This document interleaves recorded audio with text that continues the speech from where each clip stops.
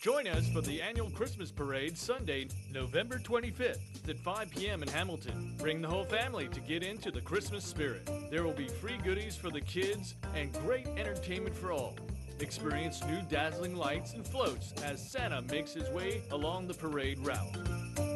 Kick off the holiday season Sunday, November 25th at 5 p.m. with the Marketplace 2018 Christmas Parade.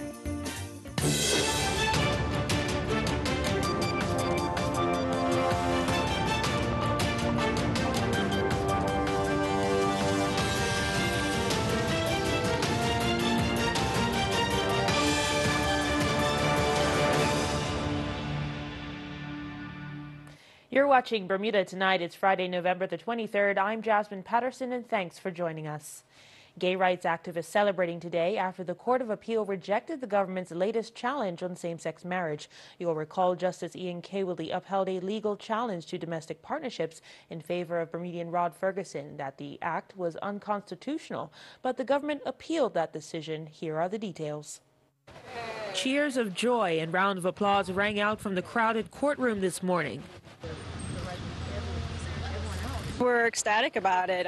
This is a third-time win, so we're happy they got it right again, and hopefully now that'll be the end of the discussion. Same-sex marriage had been legalized in May last year, but Parliament subsequently passed the Domestic Partnership Act, restricting marriage to be between a man and a woman. That move was challenged successfully in June this year, but the government appealed. However, the Court of Appeal today ruled that provisions in the DPA were for a religious purpose and violates a person's freedom of conscience, thus is void and unenforceable. The ruling reopens the door to gay marriages. We could be more thrilled. I mean, this is now the third time that we've done this. We hear about talk of going to Privy Council. You've heard about talk about costs. I am hopeful that the government will get a full and proper written opinion, as they should do, with regard to the merits of going to the Privy Council, to read through this judgment very, very carefully and arrive at the conclusion that it's probably folly and not to spend any more of the taxpayers' money, in this cause. So the sun's going to come up tomorrow, hopefully some people will get married and everybody will get on with their lives, and that's where we need to be at now. It's just getting exhausting, from the standpoint, I say it on behalf of, the LGBT community. It must be exhausting. They must be tired of this, and there's only so long you can go on. You heard the government talk about flip-flopping. Well, stop flip-flopping. A lawyer for Out Bermuda says this matter has set a global precedent for same-sex marriage cases. When the government changed the law on sexual discrimination, they pulled the ladder from under our feet because we didn't have the option that every other court had. And so we had to find a wholly new argument. So the freedom of conscience argument was novel. And it's revolutionary because in many countries, particularly in the Caribbean, other parts of the world, they don't have sexual orientation discrimination legislation, but they all have freedom of conscience legislation. So this case is revolutionary because every country that has a freedom of conscience provision, which is most, now has a wholly new avenue of approach. So in the UK, for example, Northern Ireland is the only part of the United Kingdom that doesn't have same-sex marriage. I expect that tomorrow morning we're going to see an application in Northern Ireland, when I say tomorrow morning, soon, bringing an application on the freedom of conscience. No one has done this before. No one has done it in Europe. On average in Bermuda, he says there were 1.3 marriages per month. And if the government chooses to appeal, a stay could be granted. In the Privy Council, we have probably the most liberal bench we've ever had. It's led by Lady Hale, who is the first female head of the English Supreme Court. And she's also one of the leading human rights lawyers in the UK. We relied on many of her judgments in this case. They recently promoted Lady Justice Arden to the Supreme Court in England, who would sit in the Privy Council, therefore. And so we have in the Privy Council an amazing court. And I don't know if the Crown intend to appeal to go there. If they do, then I think we would get a good reception. Judith Aidu-Saltis is the first gay woman to marry in Bermuda and says it has not been an easy road. We're very happy. We're proud and we're grateful to the court and to the people of Bermuda for going through this process. We know it's not easy for minds to change or hearts to change, but we're grateful, and we're grateful for the laws. thank God for justice. Yes. Any worries about the future in terms of whether government will appeal this to the Privy Council? I don't worry because at the end of the day, there's so many of us that already got married. And guess what? We're still here.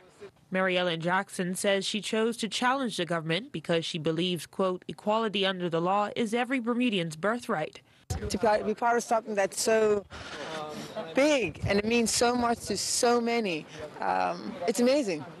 The government issued a joint statement. Attorney General Kathy Lynn Simmons says the judgment of the court is being considered and the government will determine its next steps within the prescribed period of 21 days in which an application for leave to appeal must be made. Walter Rabban, the Minister of Home Affairs, adding, "We must weigh the significant implications for the expectation of Bermudians that laws passed by their elected representatives and that reflect their democratically expressed views will be upheld." He adds there are important issues at stake in this case, and this government will fully consider the legal position and the fundamental constitutional issues in coming to a decision on next steps.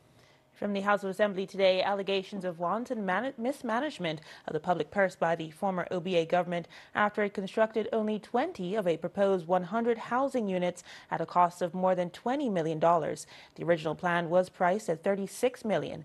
The claim coming from Public Works Minister Lieutenant Colonel David Birch, who laments that materials brought in to complete the prefabricated units were allowed to deteriorate to where it's no longer usable. Minister Birch calling for the Auditor General to take action on these findings. I know for a fact, having served in every previous PLP government, that had it been us, there'd have been a special report by the Auditor General by now. But more important than that, I think that the fact that you build a 2, 3, or 4 bedroom unit in this country in a 20-unit complex for $1.25 million warrants somebody saying something. And I think it warrants an answer from those people who are accused more so than suggesting that, there were irregularities when they came into the project and they just decided to carry on. That's not their MO.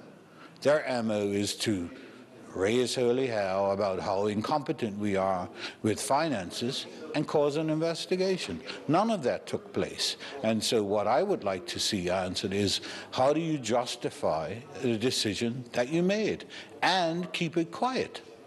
Yes, it started under the PLP, but it was handed to you as a project and a plan to build 100 houses.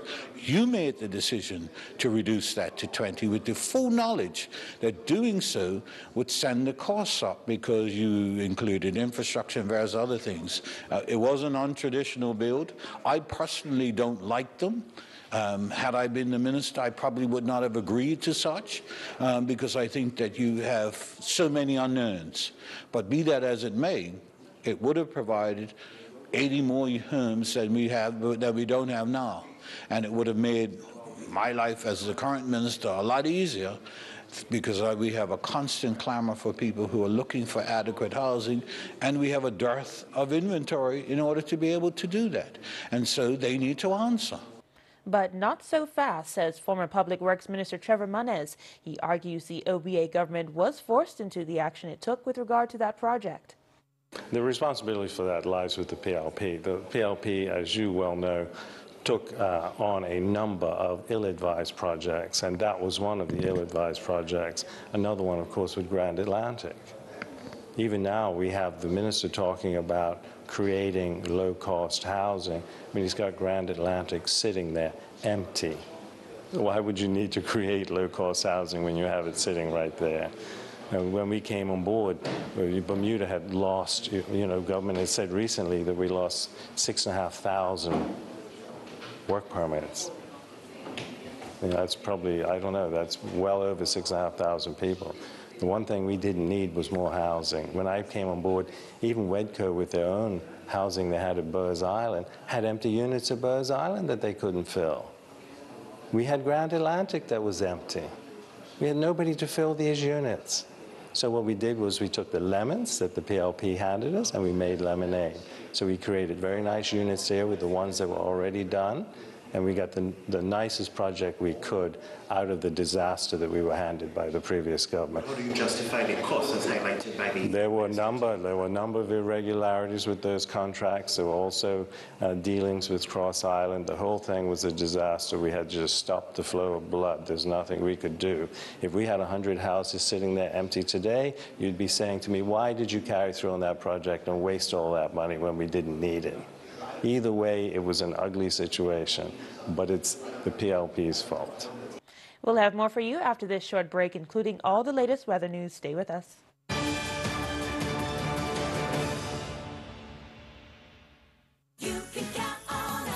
Well, Chief, Gallup, or McIntosh apples, 2-pound bag, just $3.99. Fresh Purdue chicken drumsticks, $1.99 per pound. Kraft mayonnaise, 30-ounce jar, special price, $5.59. Carnation evaporated milk, 410-gram tin, only $1.59. Sargento sliced cheeses, 6.7, 8-ounce packages, hot price, $3.99. All stores open Monday through Saturday, 7 a.m. to 10 p.m. and Sunday, 9 a.m. to 7 p.m. for your shopping convenience. You can count on us. More people today rely on Mailboxes U.S. Express to bring their internet shopping into Bermuda than any other shipping service.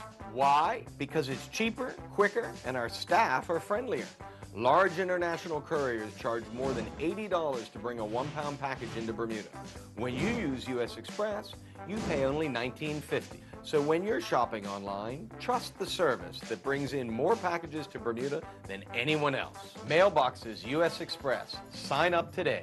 Treat yourself and your loved ones this Christmas at Diamonds International in Dockyard. Sparkling diamond rings from Crown of Light, stunning gold and diamond bangles by De Beers Forevermark, and brilliant tanzanite and gold necklaces. During the holidays, there is 15 to 75% off all merchandise, and this watch as a free gift with every purchase. Plus 5% of all shopping proceeds will be donated to the LCCA charity. There is nothing comparable on the island to the truly outstanding collection at Diamonds International in Dockyard. Win a trip or two to the 2019 Trinidad Carnival. When you purchase a car from Bermuda Motors, your name will be entered into a draw for a chance to win an all-expenses-paid trip for two, including flights, accommodation, and tickets to the Trinidad Carnival. Visit Bermuda Motors on Church Street or bermudamotors.bm.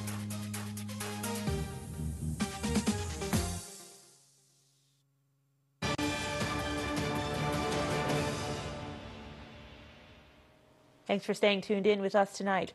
Contrary to what some may believe, the Chamber of Commerce is still pushing its Buy Bermuda campaign aimed at encouraging the public to support local retailers. The Chamber has long warned the public of the impact to the economy of residents choosing to shop online instead of locally. Paula Clark, the Chamber's Retail Division Chair, told Bermuda Broadcasting News the Buy Bermuda campaign, which once featured media advertisements, is very much alive. Well, Buy Bermuda campaign really has been going for a number of years, and really it's bringing focus into the value and variety and selection of goods and products that retailers have to offer our community here. So although you may have not seen Buy Bermuda slogan, except of course on my car, the retailers are always promoting Buy Bermuda. Throughout the year there's always deals. My colleagues across the retail sector work really hard in negotiating the very best prices and best value of timely merchandise, that's current merchandise, and bringing the very best to Bermuda. Ms. Clark, who's also the chief executive of Gibbons Company, repeated the call for an increase in the population to help boost local business, in particular a boost in younger families. Everybody's aware that we do have an aging population, and I think that what we need are more young families here, families that children are going to school, they're using all of the services the great services that Bermuda has to offer, and that spreads out through the entire economic sector.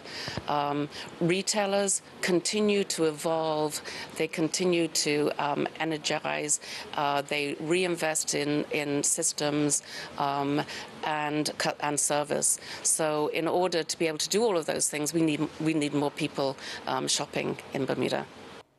Weather now, and let's head over to the AccuWeather headquarters for the latest. AccuWeather is presented by BF&M Insurance Group. We now go to AccuWeather headquarters. This AccuWeather forecast here on ZBM is brought to us by our friends at the BF&M Insurance Group. And we have a high-impact forecast for this weekend. But right now, it is downright chilly out there. Low 60s for most of the day. We have a lot of clouds out there as well.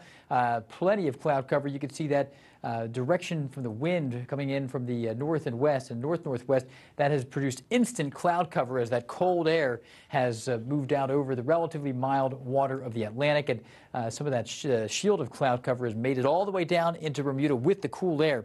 But as we move forward, our attention turns more to the west and southwest as a strengthening disturbance is going to bring us some trouble. Now, there won't be much rain until we get into the middle of the weekend, but it's cool out there. 62 degrees, a fleeting shower possible, mainly south of the island. Humidity is between 60 and 65%. Wind is pretty active from the northeast. We have some big waves out there. It's going to be a tumultuous time. 2 to 3 foot waves on the inside, but 6 to 13 foot waves are surrounding the island, around the periphery of the island. So we have a small craft warning now and through tomorrow into Saturday morning. That steps up to a gale warning on Saturday night into Sunday morning. That's when the worst of this next disturbance moves right on through, and then that will be relaxed to another small craft warning to follow for the end of Sunday into Sunday night. We do have high tide coming up at 8:31 tonight. Low tide 2:30 a.m. Another high tide at 9:01 Saturday morning. Low tide in the middle of your Saturday afternoon. So tonight, mostly cloudy. Most of the showers will stay away to the south. 60 degrees your low. It's chilly out there. We're already close to that at this point. It'll be a breezy and damp day tomorrow at times with some spotty showers becoming more likely late in the day. Will be around 71 for your high, so much milder than today has been, but the wind will pick up and the rain will eventually roll in.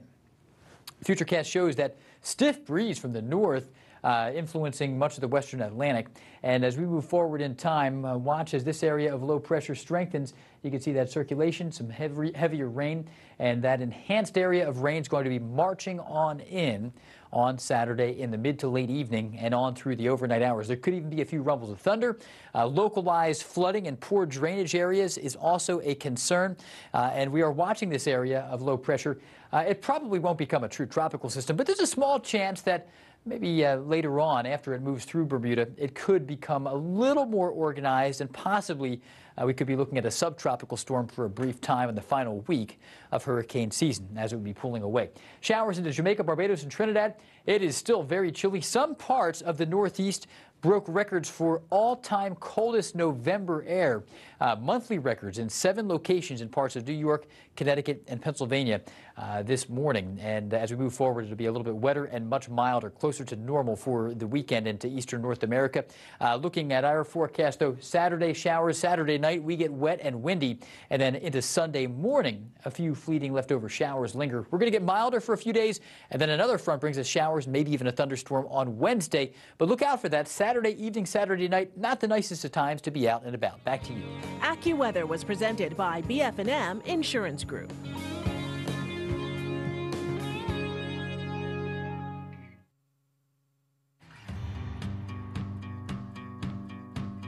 My name is Kevin Roberts. I'm a taxi driver / ambassador. My father's with BF&M, so am I. Half of my family always been seemed to be with Bermuda Fire Marine. I tried a different provider at one time, but I wasn't too happy with the competition because back then it took too long to settle claims. They questioned every claim, and I never really had that problem with BF&M. I'm quite happy with it.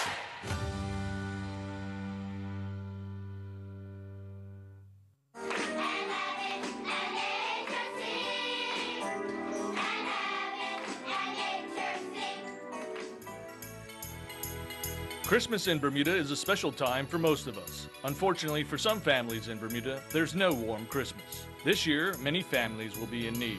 It's the 30th anniversary of the Lions Clubs of Bermuda and the Marketplace, helping share the Christmas spirit, so let's help take care of each other. Shop at any Marketplace, shopping center, Modern Mart, or A1 stores, and purchase extra tins of non-perishable items. Once you have purchased these items, place your food donation into Santa's bin located at the front of the store. The Lions Clubs will collect your food contributions and assemble them into hampers to be delivered to the families in need around the island. Christmas comes once a year. Help make it a special time for every family in Bermuda. Sponsored in part by the Bermuda Broadcasting Company. Share the Christmas spirit. Bermuda Broadcasting Company and lead sponsor HSBC is pleased to present the annual Christmas Boat Parade 2018. Join me, Keeble the Captain Burgess. And me, co-host Diane Carlson, live from the flagpole on Front Street as we bring you the latest on the decorated Christmas boats in this year's competition on Ocean 89 starting at 6:30 p.m. We'll have special guests joining us for interviews during the event. This live coverage of the Christmas Boat Parade on Ocean 89 is December 8th. This special presentation has been brought to you by lead sponsor HSBC. Surface Terms has been serving Bermuda for over 25 years, supplying and installing tile and natural stone. We have a large in-stock selection of beautiful porcelain wood planking, including our exclusive Bermuda cedar tile. You will also find Bermuda's best in-stock selection of countertops, including natural granites, exotic quartzites, and silestone engineered quartz in all the newest colors. Our team will be happy to help you. Stop by our showroom at 17 Serpentine Road or give us a call at 295-8005.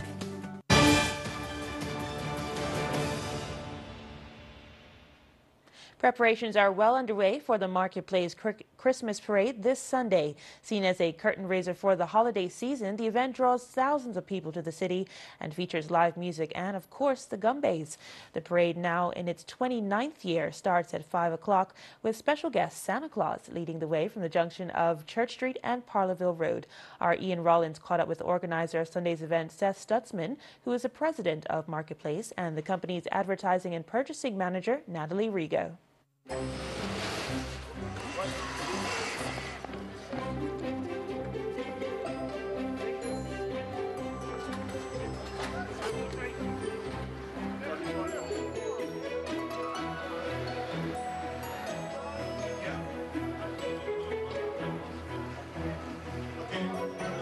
We have 24 floats in the parade. We have Toy Story this year, that's new. We also have Disney. We have about 20 people helping us out putting the floats together now. So we'll spend a lot of time tonight working these floats and building them, and then tomorrow we'll finish up whatever we have, and then we're, hoping for good weather on Sunday, no rain.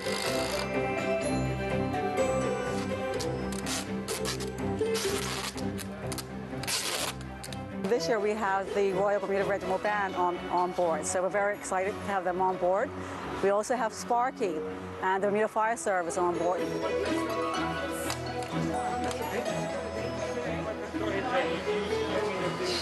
We're passionate about Christmas. We're passionate about serving our communities, and we're passionate about doing this every year so that we get to kind of make a splash and kind of set the whole holidays off right. I put my ladder to Santa Claus. Can I expect a gift this year? Yeah, it depends, because I've heard rumors about naughty and nice, and we'll have to see where you're at.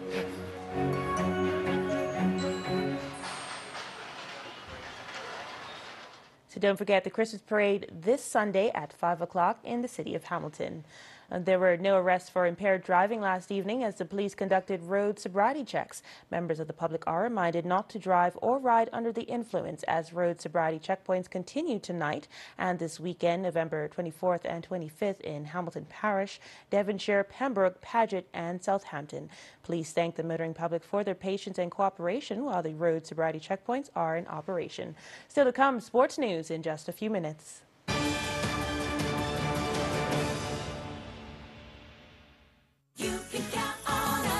Snow White cauliflower, only $3.99 each. Fresh assorted pork chops at $3.49 per pound.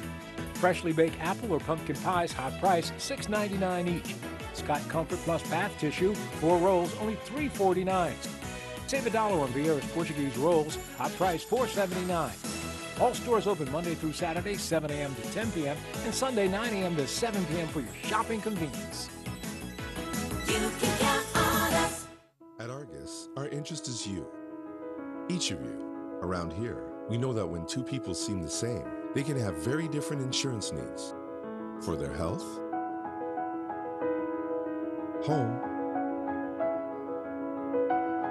work, and future.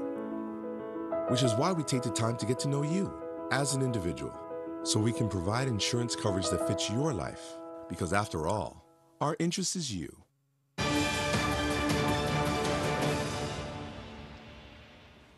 Turning to sports, welterweight fighters Nicky Bascom of Bermuda and David Martinez of Mexico have arrived for tomorrow night's Redemption Fight Night. Mike Sharp reports.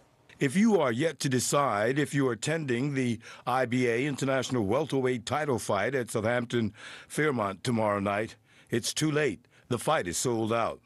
The president of the Bermuda Boxing Federation, Nathan Dill, says the two main fighters are here. The Mexicans are actually staying with me, residing with me, so they're fine, they're straight, they're up in Somerset, tucked off, training ready. They're making their way around the neighborhood, I hear. So yeah, they're here and they're feeling very welcome in Bermuda. And Nicky? He has arrived. We expect to see him tonight, Friday night, at the weigh-in at the Fairmont, Southampton. Has the fight been sold out? It is absolutely sold out. In my pocket are the last 4 tickets, which, you know, my mother's, granny's, sister's, godma's, auntie is calling for, and I expect by the time I leave her them to be going. However, it will be live streamed on pay-per-view online. So, but it's a strong undercard as well. We do have a strong undercard. Thank you to my federation. They very much made it very easy for us. The coaches put together a solid card. We did lose one fight, which you would see announced, but with an 11-card undercard, I'm really thinking that people are going to really feel like they got a good night full of action. Moving on to the Thanksgiving Basketball Classic, Crossroads Christian High School of Chicago crushed Bermuda in the opening match at Barclay Institute. Their head coach, Linton Ellis, summed up the lopsided victory this way. We're just pleased that we were able to come out and really just work on some things and execute. And, you know, I love the Bermuda team in that, I can see they're a much younger team than we are, but they never quit and they kept trying to execute. And that's the, the building blocks of becoming better down the road. And so just really pleased that, we were able to go out. We played a decent game. Nobody got hurt. But, we're looking forward to, as we go on through the tournament. I know the competition will get tighter and stiffer. And so I'm just trying to hold my guys to execution and see if we can get some stuff done right and just keep seeing how far we can go in this thing. Did he think it would be such a convincing victory? I always think it's going to be a convincing win. I'm just being honest. We work hard. I push my guys hard, and I know we're kind of small in number, but I push them hard, and they know how to play the game. Ever so often, they're teenagers, so some guys will just kind of lose focus and miss assignments and the like. But for the most part, they were holding each other accountable, which is one of the real big things that we've talked about this year. And so it's pleasing to see them hold each other accountable and be able to execute some things. What are the statistics for you in your conference? Are you conference champions? Well, in the past we were, but that's in the past. The last 2 years, we were the regional champions, but we've graduated 4 guys and we've lost a couple other guys. Chris Crumpler, the first match of the Thanksgiving Classic is now behind us with Chicago defeating Bermuda. Yeah, it was a good game. Bermuda took some licks, but I think it was just because they was fresh, kind of nervous, a lot of fear, anxiety type of movement, and Chicago came ready. They came ready, they came strong, they came together, they had a plan, and they executed, and unfortunately we did it, but we got another game and we're looking forward to it. So it was like 80-odd to 20? Yeah, 86 to 26. 86 to 26? Yeah. That's 60 points. Yeah. So it was a rough first half for us. We did bounce back somewhat the second half, but it took us too long to get going, and unfortunately time ran out. Chicago's head coach, Linton Ellis, I think his son was one of the top players, top scorers. Yeah, he's one of the top players in the tournament, DJ Ellis, and they've been to the national championship for homeschool in Chicago for the past 2 years, so they're no scrub. They know how to play basketball. So how many points did he get? 20.